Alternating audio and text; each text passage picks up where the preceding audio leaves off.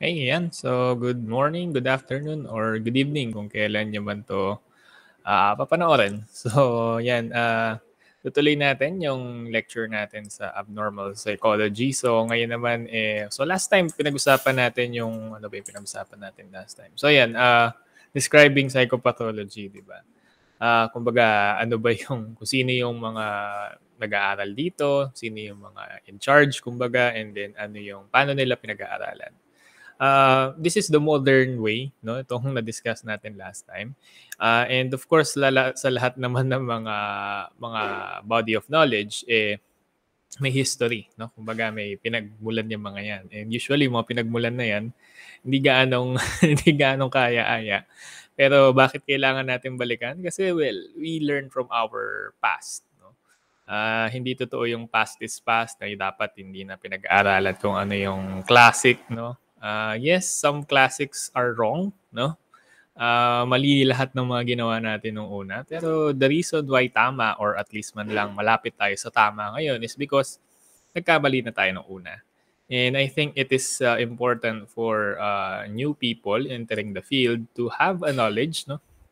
To have an idea kung ano ba yung mga pagkakamali natin nung nauna para hindi na natin ulitin, 'di ba? So, hindi maganda na lagi tayong nasa updates lang. Kumbaga hindi kumbaga, yes, it's okay to be updated. Actually, it's better to be updated, but it's also good naman kung we have an idea kung saan tayo nanggaling. No? Hindi pwedeng hindi natin balikan or hindi pwedeng hindi natin pag-aralan yung mga fundamentals, yung mga basic and tsaka yung history. Kahit gaano pa sila kamali. Diba? So, yun yung gagawin natin ngayon. We will be discussing or I will be parang storytelling yung mangyayari ngayon sa kung ano bang naging conceptions ng mga tao throughout the history about abnormal behavior. Kumbaga kasi nga sabi ko nga, abnormal behavior has been around since the dawn of consciousness, no? So, paano ininterpret ng sangkatauhan yung ganitong klaseng behavior? So, yun yung pag-aaralan natin. So, starting with, of course, supernatural tradition. Kung mapapansin niyo lahat naman ng body of knowledge, no, from physics, no, to physics, biology, and whatnot, no, nag-umpisa lahat yan supernatural tradition. Ano ibig sabihin ng supernatural tradition? Someone up there, someone or something up there more powerful than us is dictating, no, what will happen to the stuff, to the phenomenon. So for much of our recorded history, included ang deviant behavior or abnormal behavior sa ganong klaseng explanation. No? Deviant behavior has been considered a reflection of the battle between good and evil. So, titignan nyo lahat ng mga classic na stories natin, classic na mga myths and legends natin, it has always been good versus evil. No? And yung abnormal behavior is a reflection of that. So kung ang isang tao is nag-exhibit ng abnormal behavior, there must be some kinds of gods or goddesses or demons or what na nag-work around, no, dun sa phenomenon na yun.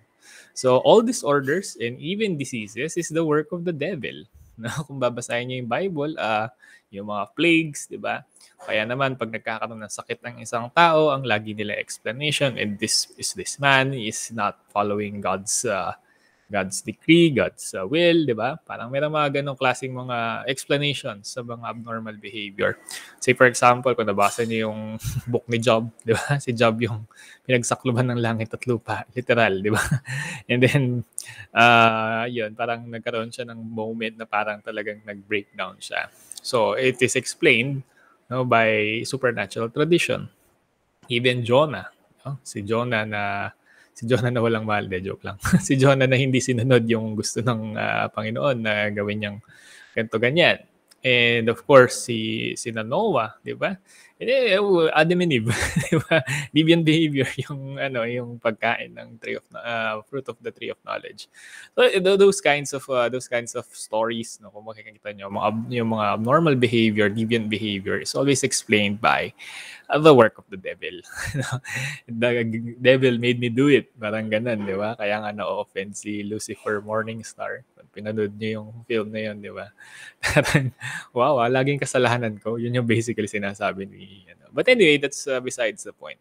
So this is one way of explaining deviant behavior. Ito yung especially rampant before the scientific age, no? Yung mga dark ages especially. Kasi nung mga Athens, nung mga Greco-Roman period, medyo mas advanced pa dito. No? Nag-umpisa to Dark Ages. So, speaking of Dark Ages, talamak dito yung mga demons and witches. Okay? So, usually yung mga taong na may abnormal behavior, like for example, nagkakaroon sila ng mga hallucinations, delusions, no? O kaya naman nagkakaroon sila ng mga mad episode, no? Yung parang hindi nila alam ginagawa nila.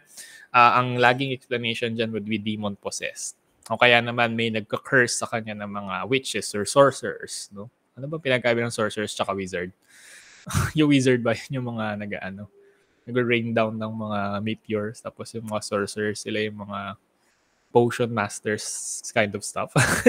Anyway, so yun, behaviors, deviant behaviors explained by demon possessions. And then pag babae ka, no, and then you're weird during that time, pag weird ka, ibig sabihin ng weird is you talk like a man, kumbaga you like you kumbaga feminista ganun, no.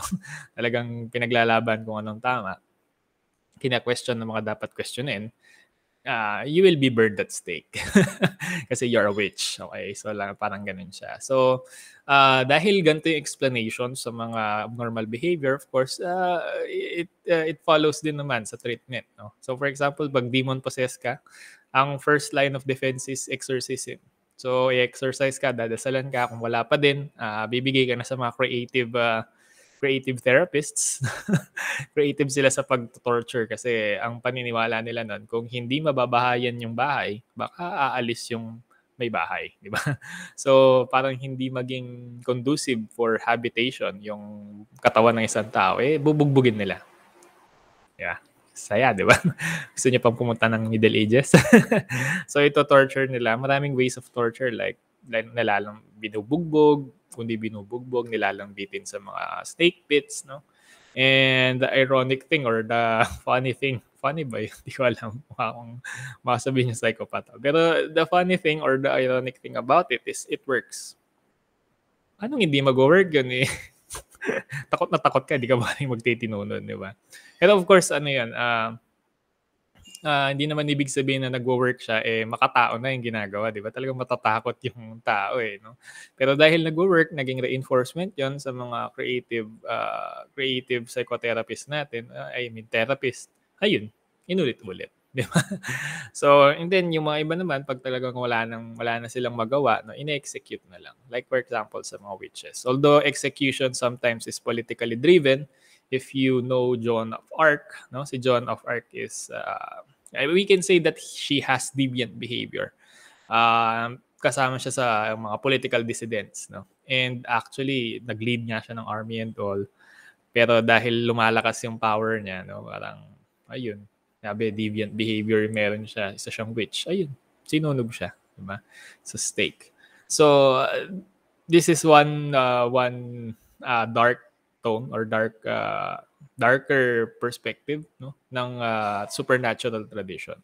But there are some may mga supernatural tradition na during that time na hindi naman ganun ka-dark katulad nito. Kasi meron din naman mga ibang tao nun na nag-iisip naman.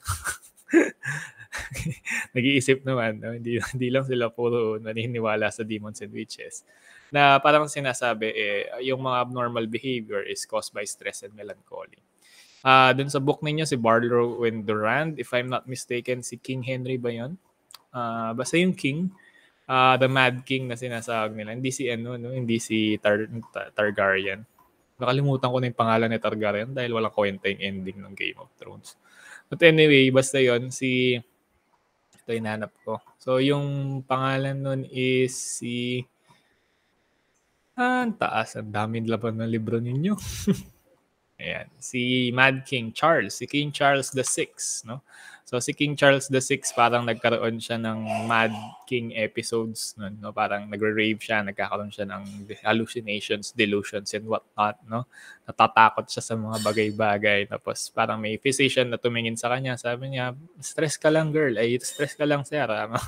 So try mong magpahinga muna, no? And then, ang ginawa nila, to make the long story short, is sinundan yung physician, tapos nilagay siya sa isang parang retreat house, tapos doon siya nagpahinga, and then naka-recover siya. Biglang nawala yung mga symptoms niya. But eventually, namatay yung physician, tapos bumalik na naman sa demons and witches, basically. Parang sabi nung hinire nila na bago, ay, kino-curse ka ng mga sorcerers. Ayun. Tapos, sorcerer hunt sila, witch hunt sila. So, nag-accuse sila ng mga sorcerers. Ayun, pinatay yung mga yun. Pero wala pa rin, no? Eventually, talagang nag-go down na talaga yung mental health ng king, and eventually yun nga, parang even sa deathbed niya, parang sabi niya ayaw niya na daw. Sumuko na siya. So, that's a supernatural tradition. Ito na ba yung last? If I'm not mistaken, meron pa eh. So, this part is yung sa medieval period to. No? Sa medieval period na kung saan napaka-ganda lahat ng mga nangyayari. Ang daming nangangarap na tumira sa medieval era, pero I doubt kung pupunta kayo doon kasi masarap pa yung buhay natin ngayon kaysa sa mga kings and queens ng mga panahon dati. But anyway, so yan, that's a supernatural tradition during the medieval ages. No? And actually, during the ancient times din, meron tayong tinatawag na mass hysteria. And mass hysteria is basically mass possession, di ba? So, sa Europe daw, whole groups of people were simultaneously compelled to run out in the streets, dance, shout, rave, and jump, no? Around in patterns as if they were in a particular wild party late at night. No? Kaya nga rave yung tawag ngayon doon kasi parang ganun siya. So basically yun nga, mass possession yun. And if I'm not mistaken, sa Bible din may mga ganitong klaseng scenario. Old Testament, meron din. So, yan, mass hysteria is explained by mass possession daw. But of course, yung mass hysteria meron pa rin ngayon, di ba? Yung mga mass possession na tinatawag. Yung mga nababalitaan nyo, kunyari sa isang school, di ba? Yung parang sinapian yung buong school. Kunyari, may isang estudyante na parang may naamoy siya or something, no? And then parang sinapian siya, parang nag-convulse siya and all. And then after a while, buong klase, no? Ayun, after ng buong klase, buong mga teachers, and then lahat ng mga teachers, buong compound or buong school na, yung biglang nagkaroon ng possession. So that is mass hysteria in the modern times. Yun nga, kung isusundan natin supernatural tradition, sasabihin natin na mass possession yun, no? Sa KMJS, ganun yung sasabihin. Sapi nga ba? Tapos, pinuntahan ng aming team. So, ganun yung mangyayari. Kumbaga, ganun yung explanation na ginagawa ng mga tao sa modern hysteria. But, yung mga actually, hanggang ngayon, di pa naman talaga sure kung ano yung mechanics nun. Pero may theory na ang modern hysteria is emotion contagion gone wild. Ano ba yung emotion contagion? So, ang belief kasi or ang theory kasi is emotions are contagious. Ibig sabihin, kung ano yung nafe-feel ko ngayon, pwedeng mahawa yung iba. Di ba? It makes sense naman. Kumbaga, pag masaya yung kasama mo, sumasaya ka din. Pag malungkot yung kasama mo, malulungkot ka din. Di ba? So, that is emotion contagion. Now, if it is taken to the extreme with the right conditions and right circumstances, of course, ganun yung mangyayari. Actually, possession din is like that. No? Possession can be explained by extreme emotions, no? Extreme emotions, and then talagang nagkakaroon ka ng adrenaline, kaya lumalakas yung katawan mo kasi nga extreme yung mga emotions mo. So that will explain why yung mga sinasapian is very very strong, di ba? So ganun din sa modern hysteria, parang intense emotion gone wild, and then naghahawa-hawa lahat. So it happens. And in supernatural tradition, that's possession. In scientific tradition, it's emotions. Okay? Emotions are very powerful kasi talaga. No? Kung if you will look at it in an open mind, yung superpower natin is yung emotions natin, di ba? Kaya nga sa anime, no, laging emotions yung inaano. Power of friendship and power of anger, power of, di ba? Si Goku, para magalit ka daw para maging super saiyan ka, di ba?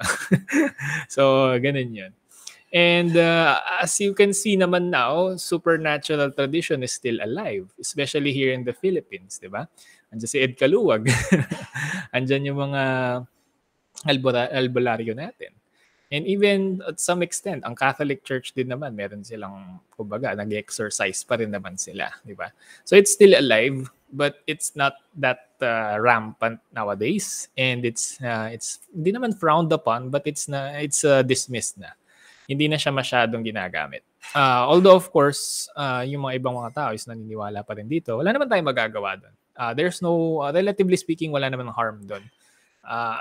You believe what you want to believe, as long as na walang mga taong napapahamak dahil dun sa belief na yon. Kasi nagiging masama nga lang kasi talaga ang supernatural tradition if hindi mo binibigyan ng chance yung isang tao na mag-seek out ng mga alternative help, no, na mas effective, mas scientifically proven, and mas humane. Kasi 'di ba, yung mga nababaltaan natin ng mga albularyo, binubugbog yung mga pasyente nila, no? Kasi daw nasasapian or something like that, no? So sana wag maging ganun, wag umabot sa point na ganun. And sa Catholic Church naman, for example, yung exorcism nila last resort na lang 'yan. Before sila mag-conduct ng exorcism, tatanong muna nila yung tao if na ano na lahat ng mga means, no, from physical means to psychological means to social means, kung nabigay na lahat yung help na pwedeng ma-help doon. And then there are some priests that are trained in counseling, even psychotherapy. So minsan sila na rin mismo yung nagbibigay ng mental health hygiene or mental health help para dun sa mga kliyente. So ganun yung ganun yung supernatural tradition. Inherently, there's nothing wrong kung anong gustong paniwalaan, bahala ka sa buhay mo, but as long as walang mga taong na napapahamak dun sa mga beliefs na yun. Okay? So supernatural tradition. Explaining abnormal behavior in a perspective of good and evil. And well, kung titignan mo natin, there's no such thing as good and evil. Pero ano yan? Bahala kayo. Alam nyo na yun. Tanda na kayo. Kayo mag-decide kung anong good, ano yung evil. So, after ng supernatural tradition, of course, dito napapasok din yung biological tradition. So, sa biological tradition, again, this has been around since the ancient times pa. With Hippocrates and Galen, yung 4 humors na tinatawag, di ba? Yung phlegm, yung blood, black bile and yellow bile. So, yung phlegmatic, sanguine, melancholic, tsaka choleric. So, yung mga yan, parang kasi daw pag sanguine ka, sobrang dami ng sanguine mo, ng blood mo, parang super happy ka, no? Parang manic, ganun. So, pag sobra-sobra daw yung mga humors mo, walang balance yung humors mo, it can manifest in your behavior or personality. So, ang treatment nila doon is basically, i-balance yung mga yon. Paano i-balance? Isang way is yung bloodletting. No? Alam yung bloodletting, tutusukan yung vein mo, tapos papadaluyin yung dugo mo para maubos, no? Para daw mabalanse yung mga liquid mo sa katawan. Paano pag phlegmatic? Di ka naman inuubo. Ano yun? Di ko alam. So yun, that's the ancient times. Actually, hanggang ng mga Middle Ages, hanggang 17th century, sinusundan pa yung bloodletting di ba? Pero huwag nyo gagawin yun kasi hindi effective yun. Tsaka baka ma-infect pa yung blood ninyo ng kung ano-ano dahil sa mga ginagamit di ba? So yan. That's one way, no? That's one explanation on how biology can affect our behavior and therefore abnormal behavior. So and then may na hysteria. This is different from hysteria, modern hysteria. Yung classic na hysteria, yung ancient hysteria. It's also it can be classified now as somatic symptom disorder. What is somatic symptom disorder? Yung mga sakit-sakit sa katawan na wala namang biological cause. Ano yan? Yung kunyari, bigla na sumasakit ang ulo mo or laging masakit ang ulo mo without apparent cause. So that's somatic symptom disorder. O kaya masakit yung part ng tiyan mo or masakit yung part ng any part of your body. Tapos pagpapacheck mo, wala namang mali. Tapos may mga iba pipilit, Dok, tignan mo ulit, baka may mali, di ba? So that's somatic symptom disorder. Didiscuss din natin yan sa mga specific disorders pag mga after ilang weeks. So that's hysteria ang dating pangalan nun. And sabi ng iba, sabi ng mga sinaunang tao, including sina Plato and whatnot, no? Actually hanggang kay Freud, it is caused by an empty uterus wandered to various parts of the body in search of conception. Kumbaga dahil hindi nabuntis yung babae, yung uterus daw lumalabas-labas kung saan-saan. Kaya sumasakit yung katawan ng babae. Kasi usually daw babae lang nakakaranas ng hysteria. Kaya nga 'di ba parang pag hysterical laging ina-associate sa mga babae, no? Although siyempre sasabihin ng mga iba niyan sa context ngayon napaka-sexist nun. Pero well, alam niyo naman yung panahon noon, no? Ang context naman, wag natin masyadong i-apply yung mga values natin ngayon sa mga values ng mga sinaunang tao. Kasi pag i-apply nila yung values nila sa values natin ngayon, unfair din, 'di ba? So wag tayo masyadong maging cancel culture sa mga taong patay na. Patay na nga, ka-cancel nyo pa. So ayun, yung yung hysteria is explained by biology. But makikita din naman natin na hindi siya ano. And then mas naging kumbaga nagkaroon itong dalawang to, si Hippocrates at si Galen, ancient times na yung mga yan. Tas, and then yun nga nag-enter yung Middle Ages, no. So dapat alam niyo din yung history niyo para hindi kayo masyadong nalilito. So after ng gantong mga conceptions about abnormal behavior, yung nagkaroon ng Dark Ages, so supernatural tradition ulit. And then magkakaroon lang ng comeback yung biological tradition, yung talagang naging hindi naman rampant, pero talagang nag-take over siya during the outbreak of syphilis. So ang syphilis is a sexually transmitted disease by bacteria, microorganism, na pumapasok sa ating bloodstream, and then sa mga advanced stages niya pupunta na siya sa brain, and we all know that the brain is in charge with our behavior. So kung may infect yan, magkakaroon ng effect. Advanced stages have behavioral and cognitive symptoms, mainly delusions and even hallucinations. So dahil parang ganyan, parang nauso to sakit na to, biglang dumami mga may sakit na syphilis, parang ang naging consensus or ang naging theory is that yung mga abnormal behaviors na meron yung mga tao, no, it might be the case na baka parang ibang syphilis yon. I mean, hindi naman necessarily syphilis. Kasi for example, nagkaroon ng depression ng isang tao, baka meron ding microorganism, no, or something, or a virus na pumunta sa brain or pumunta sa nervous system na nakaka-affect dun sa nangyayari sa tao. Kaya siya nagkakaroon ng abnormal behavior. Okay? So parang ang naging ganun yung isip. And then eventually parang nag-take form yun sa position ni John P. Gray, na sabi niya, Gray's position was that the causes of insanity were always physical. It might not be a microorganism, a virus, or bacteria. It might be the brain itself na meron lang something wrong sa brain. The same way na parang kapag may cancer ka, may wrong sa mga cells mo. Parang ganun daw yung psychopathology. Therefore, the mentally ill patient should be treated as physically ill. So parang ang sinasabi niya, ang mga tao na may abnormal behavior ay hindi sinasapian, meron silang sakit. Okay? And dahil may sakit sila, ititreat natin sila as taong may sakit. Paano tinitreat yung mga taong may sakit? Let them rest, let them have a proper diet, ventilation, and wag mo silang stress, di ba? Actually, stress kasi ang main cause ng ng psychopathology. But anyway, yun nga. Dahil nagkaroon ng consensus, nagkaroon ng idea, nagkaroon ng cognitive shift sa paradigm na hindi possession ang reason. Ang reason is physical. Ang reason is biological. So parang nagkaroon ng shift na, okay, so itong mga taong to, meron silang sakit. Dahil naging sila na meron silang sakit, mas naging humane yung treatment. Mas naging makatao yung treatment sa mga taong may psychopathology. Okay? So, and then eventually, dahil nga tinreat yung sakit as a biological problem, nagkaroon sila din ng mga treatment na biological based din. So, ang first treatment na nagawa is yung tinatawag na insulin shock therapy, na kung saan bibigyan mo ng insulin yung tao.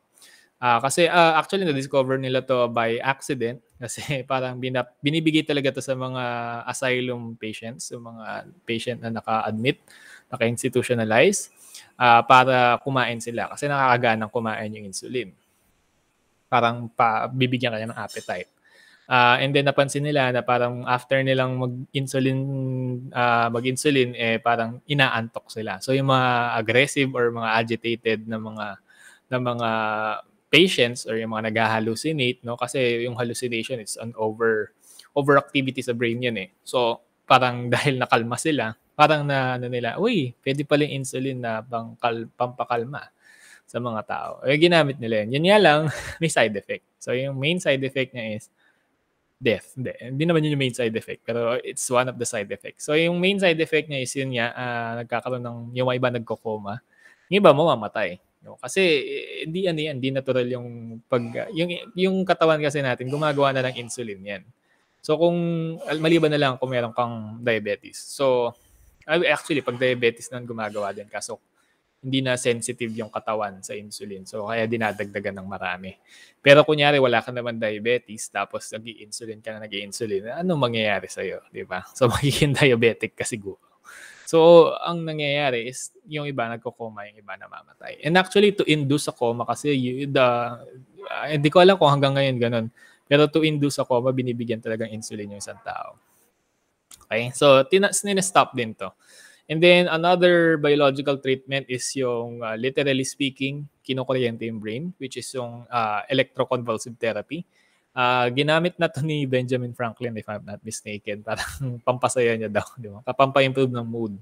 Well, nakaka-improve daw kasi talaga ng mood yung ECT. ECT yung tawag nila dito. And then parang ginagamit to for treatment for depression kasi napansin nila sa pag ginawa mo to sa taong depressed, no? Parang sumasaya siya. Even sa mga ibang mga may mga hallucinations and delusions. Yun nga lang ang side effect nito, I think it is the main effect, is yung magkakaroon ng memory loss. Kasi basically parang hard drive yung utak eh. So pag dinagdagan mo ng maraming electric shock yan, makokorrupt yung mga ibang mga parts, no? Pero unlike yung mga hard drive na walang organic hindi nire-repair yung sarili niya. Yung brain natin nire-repair niya naman sarili niya. So hindi ganoon katindi yung effect. Saka hindi naman yung electric shock naman is hindi naman yung total amperes, di ba? Hindi naman yung ka-ampere ng mga socket, no? Ano lang, mababa lang. So hindi siya ganoon katindi. But yun nga, ang side effect niya is memory loss. And there are, until now, ginagamit pa rin ng ECT sa ibang mga institutions, but it's very controversial. Kasi nga may mga taong, may mga taong natulungan ng ECT to improve their mood, pero may mga tao din na nagsisisi na nag-ECT sila kasi marami silang naging dysfunctional yung kanilang day-to-day living because of their extreme memory loss. Hindi na sila kumbaga lagi nila nakakalimutan lahat. So, yun. Parang yung explanation niya dyan is bakit masaya yung tao after ng ECT kasi nakalimutan niya kung bakit siya malungkot. So, yun yung ng ECT. And then, of course, as biological treatments, understood na nakasama dyan yung medicine. So, yung mga medicine, yung mga discovery ng benzodiazepines at saka neuroleptics. So, yung benzodiazepines, ito yung mga antidepressant, anti-anxiety. Actually, yung anti-anxiety at antidepressant, same lang yung niyan. Same lang yung medications niyan. Kasi parang siguro same circuit sa brain yung Anyway, hindi ko alam. Kasi actually wala pa rin wala pa rin consensus doon. Bakit nagwo-work yung benzodiazepine both depression and anxiety? It's a minor tranquilizer, so ibig sabihin pampakalma siya. And then for hallucinations and delusions or aka psychotic symptoms na yung major tranks or major tranquilizers na mga neuroleptics, no? Mga anti-delusions or antipsychotic drugs na sinasabi. So, ito mga to, nakatulong sila sa mga taong may intense talaga yung kanilang psychotic symptoms tsaka yung depression and anxiety. And up until now, ginagamit pa rin yung mga medicine na to. Of course, with the prescription of your psychiatrist. As of now, hindi pa pwede mag-prescribe yung mga psychologists, even in the US. So, hindi yung medicine sa mga psychologists. But yun nga, ginagamit siya hanggang ngayon. Yung biological traditions, ano ba yung mga naging consequence niya? First of all, of course, yung humane treatment. Wala nang torture, di ba? Although may mga ibang mga institution or asylums na very traditional pa, nag-aano sila ng torture, no? Hindi naman torture, parang sasaktan lang para manahimik yung Pero that's ano yan depende yun sa asylum eh. Pero generally speaking, naging mas humane yung treatment kasi nga parang na-realize ng mga tao na, oh wait, hindi naman sila possessed. So tao pa rin yung mga yan. So i-treat natin sila as tao. But ironically, it diminished the interest to treat psychopathology. Kasi parang ang naging consensus o naging belief dito is yung mga yung mga psychological disorder is caused by some undiscovered stuff. And dahil undiscovered stuff siya, so parang nakakatamad pag-aral. Hindi naman nakakatamad, pero walang incentive para i-treat yung mga taong meron psychopathology kasi parang ang thinking is, ay, hindi naman natin kasi alam ang cause, so bakit natin i-treat yung mga to? Baka hindi maging effective. Diba? So, yun yung parang naging isang malaking dagok or isang malaking negative contribution ng biological tradition. But again, ang isang maganda din naman na nagawa ng biological tradition is dito nag-umpisa yung categorization of abnormal behavior as diseases. So kumbaga nagkaroon na ng pangalan yung mga diseases ngayon, no? Dito na nag-umpisa yung actually yung una is SCITS, no? Yung una niyang pangalan is dementia precox, no? Or early onset dementia, parang ganun siya. O kaya naman yung mga yung depression, no? Parang nagkaroon sila ng mga sarili nilang mga categorization. But of course, yung categorization this time, hindi ganun ka comprehensive. But at least it's a start. Again, it's a start. No? Pag yung nag-uuna naman, hindi ganun talaga ka-perfect yung mga bagay-bagay. Pero yung main niya talaga is itong dalawa, yung main treatment tsaka diminished interest in treating psychopathology. So, and of course, parang dito din na ma-realize na kasi kahit bigyan mo ng gamot, kahit bigyan mo ng ECT, kahit bigyan mo ng insulin shock, may mga times na hindi gumagaling ang patient. And usually ganun. And why? Why is that? Ibig sabihin may kulang dito sa model na to. And yung kulang dito sa model na to, well, is something that is not biological but is actually more psychological. Di ba? So, dun papasok ng psychological tradition. So, sa psychological tradition, actually, again, this is already present na since the ancient times, no? Sa katauhan ni na Plato at Aristotle. But, well, Dark Ages happened. So, lost in translation na naman, di ba? I mean, lost in time. And then magkakaroon lang siya ng parang re-emergence in the form of moral therapy na kung saan moral therapy is basically treating people with abnormal behavior as human as possible. Hindi natin sila iti-treat as taong may sakit, hindi natin sila iti-treat as taong may possession, iti-treat natin sila as tao na may problema na bigyan natin ng karampatang pagtulong. Okay? So, nag-umpisa ito ng early 19th century sa France, sa katauhan ni Philip Pinel, na kung saan yung mga nasa asylum, pinakawalan niya. Parang inalagaan niya. And parang yung pag-aalaga niya is parang nasa isang elderly house. Yung binibigyan yung kailangan, no? Parang relaxing yung mismong place and whatnot. So that's how Philip Pinel did it in France. And then eventually, na-inspire yung mga ibang mga tao. So sa England, si William Tuck ang nag-start ng ganitong klaseng moral therapy for institutionalized patients sa mga asylum. And then sa US naman is si Benjamin Rush. No? And then during the Civil War in America, so yung Civil War, no, nagkaroon ng laban sa US, yung sila mismo, mga red coat tsaka mga blue coat. So kung nagano kay Assassin's Creed 3, nakikita niyo yung Civil War, yung setting nun. So Dorothea Dix in the US, she pioneered mental health hygiene movement. So parang siya yung legit na mental health advocate na may ginagawa talaga, yung hindi lang nagpo-post sa social media about mental health awareness. Meron siyang actually ginawang way para matulungan yung community to have a hygiene in mental health. So parang tinulungan niya, and then lahat ng mga taong merong suspected abnormal behavior, mapa-institutionalize man yan, mapa-hindi institutionalize, even homeless people, no? O kaya naman nagbabahay-bahay siya, minsan parang merong mga, kasi yung mga panahon nun, pag meron silang mga anak or mga kamag-anak na merong abnormal behavior, is parang yung iba kinukulong, ganyan. Yung iba kinakadena nila or something. So parang siya, pinakawalan niya din. Parang mala Philip Pinel din yung ginawa niya.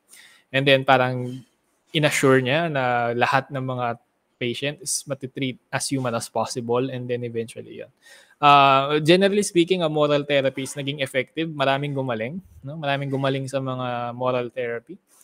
Especially yung mga taong yun nga talaga na stress sa buhay kaya talaga nagkaroon ng abnormal behavior. But the downside of moral therapy is that it is not sustainable. Hindi siya sustainable kasi magastos, di ba? Kasi kailangan, kung gusto mo ng moral therapy per patient, dapat may isang attendant. And hindi lahat ng, of course, kung isang attendant, 1:1, anong mangyayari doon? Mahal. No? And usually, yung mga institutions na to, wala silang profit, wala silang bayad, wala silang ano. So, ang nangyari is, ironically, nag-decline siya because masyado siyang mabait. I mean, di ba ganun, yung mga mababait sila yung unang namamatay. I mean, kasi masyadong binibigay lahat. So, kung hindi siya sustainable, so hindi ganun naging effective, no, in the long run yung moral therapy. So, hindi siya nagtagal. Kasi nga, hindi siya practical.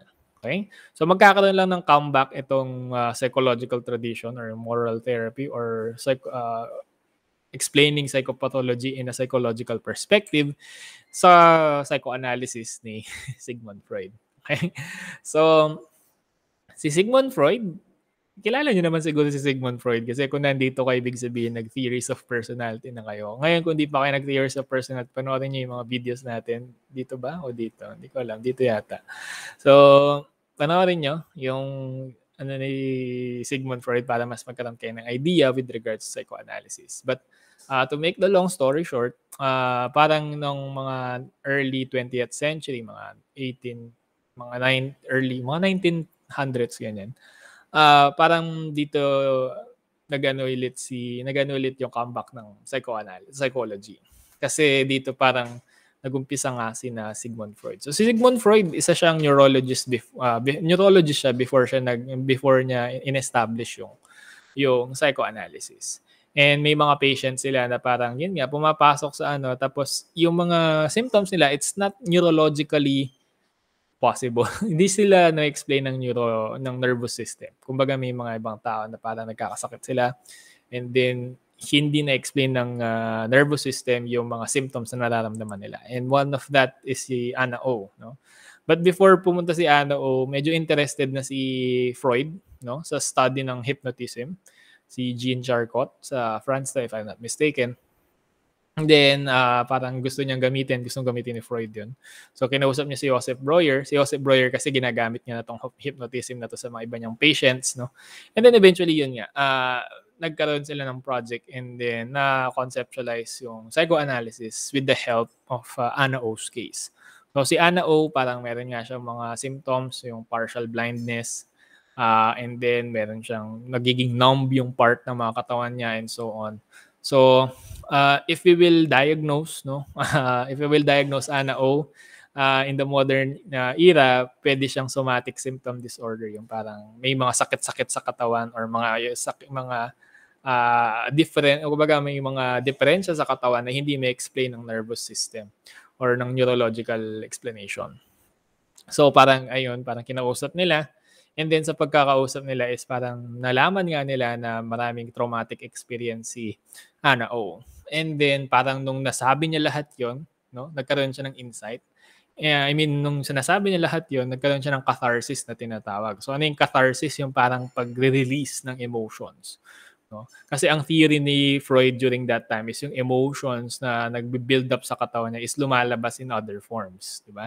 So nung nalabas niya na, no, authentically yung mga emotions na yun is nagkaroon ng catharsis, no?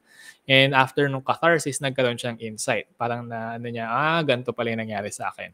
And then nung nagkaroon siya ng insight, allegedly, sabi ni Freud, gumaling daw si Anna O. Although maraming issue dyan, tignan nyo na lang yung biography ni Anna O. Search sa Wikipedia yung mga naging mga post-study, no? Yung pag-investigate sa nangyari talaga. So, but the point there is yung psychoanalysis is nagawa, no? Or na-form siya to help people with psychological disorder. And then eventually yun nga, dinevelop ni Freud. So, parang sabi niya, yung tao daw is yung structure daw ng mind natin is that may nakahati sa tatlong energy, id, ego, super ego. And then yung id gusto niya sarap, ayaw niyang hirap. Yung ego, yung super ego naman gusto niya ng the best, gusto niya perfect, gusto niya tama, gusto niya lahat ginagawa niya tama. And then eventually yung ego naman is yung ego dapat pagbigyan niya yung dalawa. So para pagbigyan niya, and of course dahil magkaiba yung gusto ng dalawa, nag-aano siya ng defense mechanism, no? Para kumbaga para mapagbigyan yung unrealistic demands ng dalawa, kasi unrealistic nga eh. And alam naman natin sa real world, hindi natin makukuha lahat ng gusto natin. So para makuha natin seemingly yung gusto natin, ang gagawin ni ego is di-distort niya yung reality. No? And that distortion of reality is what we call defense mechanism. No? So defense mechanism is one tool of the ego to please the id and please the super ego at the same time, distortion of reality. So yun nga, kapag nagkaroon ka na experience na sobrang sakit, ang gagawin ng ego is i-deny niya yung sakit para hindi masaktan si id, no?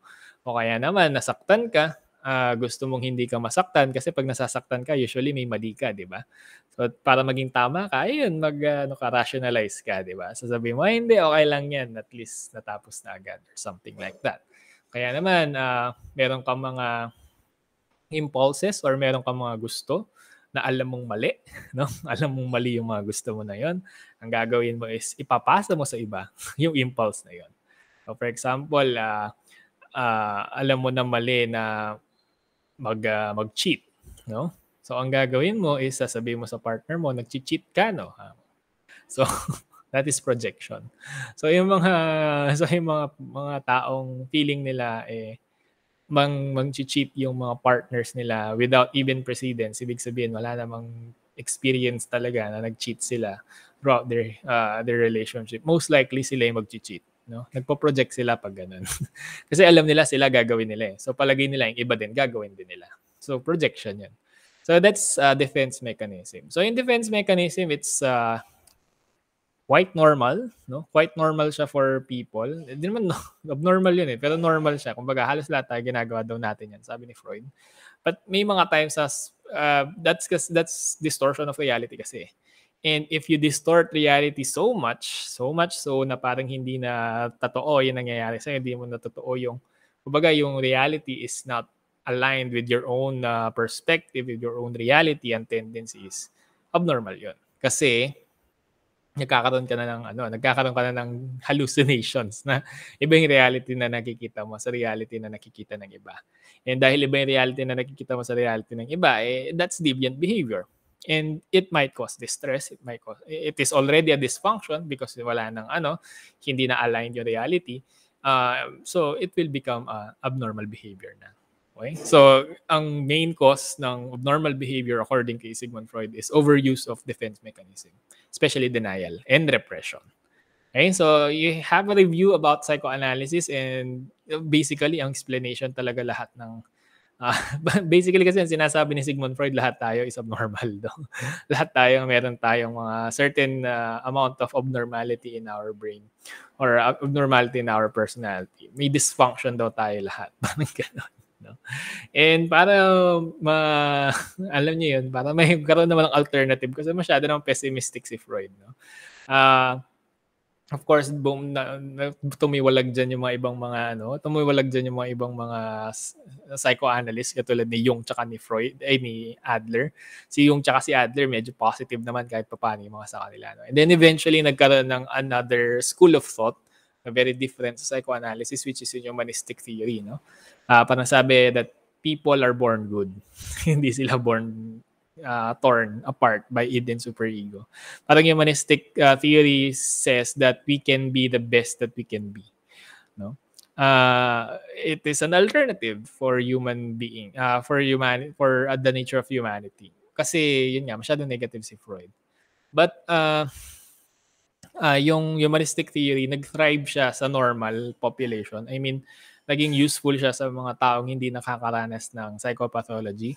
But for people who are experiencing psychopathology, humanistic theory is not that applicable. Kasi hindi mo naman pwedeng, sa humanistic theory kasi you are giving the person a choice. No? If you give a person a choice or a person who has a psychological disorder, like for example, ang psychological disorder is anxiety, bibigyan mo siya ng choice, gagawin niya magiging anxious sa buong buhay niya.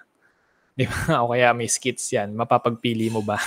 May skits nga, eh, hindi na ano yung ano niya, eh. O kaya naman yung taong may severe depression, 'no, sasabihin mo sa kanya, "Think positive." Ay, sasampalin ka niyan, 'no? So, hindi naman oversimplification yung think positive sa humanistic theory 'no. But basically kasi sinasabi ng humanistic theory is that, uh, parang ano yung buhay, kumbaga it's full of challenges but you are equipped well enough to face that challenges. It's not thinking positive para sinasabi, yes, there's suffering but you can do it. Yung mga depressed hindi nila gusto yun. Hindi naman sa hindi nila gusto pero hindi nila ma-appreciate, no? So in terms of using say a humanistic theory to treat patients, medyo hindi siya ganoon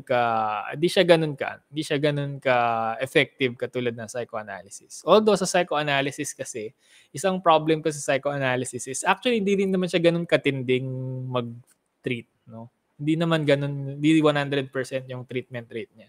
And it's very long kasi almost a lifetime yung gagamitin mo dito. So, para magkaroon ng alternative dito sa psychoanalysis is meron tayong tinatawag na behaviorism. So, behaviorism, it's quite simple. May classical conditioning at saka operant conditioning. So, sa classical conditioning, association yan. So, pag yung association, for example, yung mga behavior na na-associate mo sa isang negative na event, eh, magkakaroon ka ng fear doon. Kunyari nga, sa phobia. Bakit nagkakaroon ng phobia? Kasi usually meron tayong association. Yung mga iba, bakit takot sa doll? Eh, yung doll, relatively harmless naman. Baka it might be the case na nagkaroon siya ng experience sa doll. Kunyari, napanood si Chucky. O kaya si Chaka Doll dahil Pilipinas, walang film. No? Si Chaka Doll. So, dahil naalala niya lagi si Chaka Doll, if ever nakakita siya ng whenever nakakita siya ng doll, and tatakot siya, nagkaroon siya tuloy ng phobia. No? And then sa operant conditioning naman is basically yung mga behavior, mapa-abnormal man yan or normal. Let's say for example, abnormal behavior, yung paghuhugas ng kamay excessively. No? Bakit siya naghuhugas ng kamay excessively? Kasi pag ninugasan niya yung kamay niya, nawawala yung anxiety niya. Kaya kapag nagkakaroon siya ng anxiety, agad-agad hugas ng kamay. So ano yung reinforcement doon? Yung pagkawala ng anxiety. So pag lagi niya ginagawa yun ulit-ulit, no, na-reinforce yung paghuhugas niya ng kamay dahil nawawala yung anxiety niya, ay magiging abnormal na yun. Okay? So behaviorism can explain how people acquire abnormal behavior. And the good thing about behaviorism is it can also be used to remove those kinds of abnormal behavior. Let's say for example, sa phobia nga, no, we can actually use association to remove the phobia.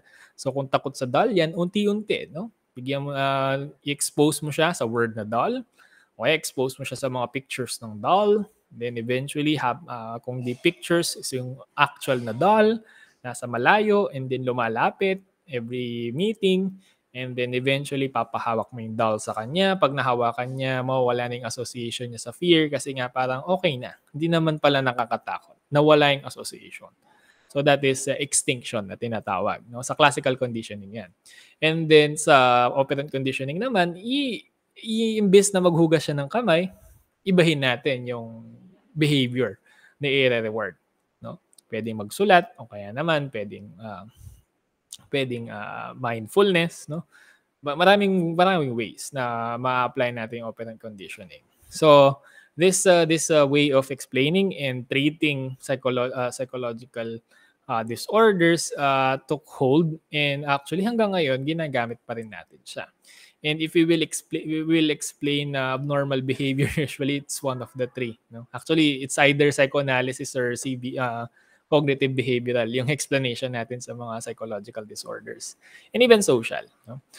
So itong psychological tradition na to, it's very effective, no, in kasi after all, it's psychopathology. So dapat will make sense na psychological yung ano natin. Although this is just a hindsight bias kasi andito na tayo. Nangyari na yun. So hindi na natin masabi kung mangyayari pa talaga yung psychological tradition. So psychological tradition did its best, no, to explain psychopathology. But again, even siya yung pinaka rampant or pinaka ginagamit, no, hindi siya enough. Kasi dito sa psychological tradition, we are only focusing on the social aspects, no, the environmental aspects, and the psychological aspect. Kumbaga yung ano lang, yung abstract explanation ng mga psychopathology. Because hindi ang psychology kasi, ang brain, ang pag-iisip natin is always inevitably connected to our biology, to the brain, to the nervous system. Everything we feel, everything we think of, everything we do, no, we think, we feel, we behave. It's ultimately connected to our brain, no. And if we will not address some things about our brain, especially sa mga bagay talaga na heavily biological, like yung mga schizophrenia or neurodevelopmental diseases or disorders, hindi magiging enough yung psychological explanations. And we will see this in our discussion sa DSM na may mga diseases na hindi lang psychology ang nag-explain. Merong mga biology na involved. And dahil doon, no, parang na-realize ng mga tao na hindi enough yung mga isa-isang tradition. Mas magiging maganda or mas magiging maganda yung explanation natin sa mga psychological disorders if we will actually merge everything, because everything has a point, no? Everything has some point naman. Even supernatural tradition to some extent, no? Kasi cultural 'yun. May cultural ano 'yun. Nagma-mass hysteria siya. Bakit mabilis maging mahawa ng emotional contagion yung isang tao? Maybe because in their place is meron talagang culture na yung mass hysteria, no? So that is something na pwedeng mag-explain din sa behavior, no? And of course, syempre, everything psychological is also biological, as I've mentioned kanina. So, there are times talaga, or most of the time, ang explanation ng isang psychological disorder is very complex. It's like a feedback loop din kasi pag minsan, no? For example, yung brain natin pag meron ganito, maapektuhan yung psychology, no? Let's say for example, yung nervous system natin madaling kabahan, madali siyang mag-fluctuate. So dahil madali siyang mag-fluctuate, yung brain natin sasabay doon, yung psychology natin, yung parang kinakabahan din, tapos eventually manghihina, tapos ayaw ng brain na ayaw natin yun, ayaw natin na-feel yun. And then dahil ganun yung na-feel natin whenever we see something, di ba? Whenever we see something like yung blood, yan, may association na, di ba? So association, it's psychological. So nag-association na, nare-repeat yung behavior. So parang kinakabahan ka, hinihimatay ka. So dahil merong thinking na ganun, may association na ganun, whenever you see that thing, lalo kang kinakabahan ka na. And then mas mataas ang tendency na bigla ka na lang bumagsak ulit. And then of course, maapektuhan yung social side natin. Yun nga, dun sa kwento ni Judy, parang sabi nung principal nila, nag-iinerte siya. And that in itself is a suffering din dun sa part ng patient. So dahil nagsasuffer siya, dahil na-stress siya, nagiging anxious siya ngayon na baka mangyari ulit yun. Dahil mangyayari ulit yun, lalo siyang atake ng nervyos, lalo siyang atake ng phobia, lalo siyang magpapanik, and therefore, hindi niya na makakayanan. Magkakaroon na ng distress talaga sa kanya. So in that way, no, merong biological, merong social, merong psychological, mas na-explain natin na maayos. And therefore, dahil mas na-explain natin na maayos yung causes, no, pwede natin siyang matreat. Pwede natin targetin lahat ng mga yan. At pag na-target natin yung lahat na yan, mas mataas yung chance natin na mapagaling yung patient natin. So that is the importance of integrative approach. And actually, we will talk about this in detail next meeting, no, next lecture natin. So that is the history ng psychopathology, historical conceptions. Ngayon nasa integrative approach na tayo. Hindi na natin pinag-iwalay-walay lahat yan kasi alam naman natin sa ngayon, lahat connected na, parang internet, di ba? So, I hope you learned something, and I hope nag-enjoy kayo sa storytelling natin kahit medyo sabog yung ano natin. Kasi hindi siya timeline-based. Kasi kung timeline-based natin, hindi tayo matatapos. Okay? So with that, thank you for listening and have a good day. Bye-bye.